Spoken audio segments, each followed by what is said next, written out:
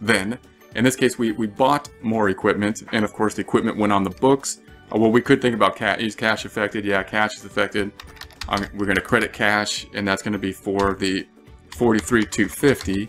What did we buy? We bought equipment.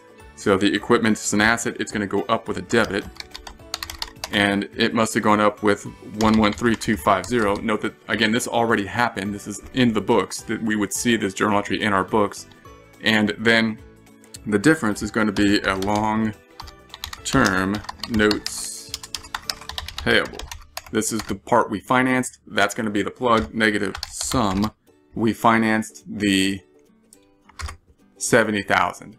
So now we got to think about, well, how are we going to make our adjustments in order to fix our accounts over here? We know that this account down here, this number needs to go down to what we actually paid, which was this 43,250. So we're going to have cash paid for purchase of equipment. It's going to be the 70,000. You can think of that as basically the net of these two adding up to the 70,000. And that is going to adjust this number here, this 113,250. So remember, we started at the 62,250. We adjusted it by 51. We are now going to adjust it by that 70. This was the purchase price, but we didn't pay that in cash. So I'm going to double click on that. Go to the end of it.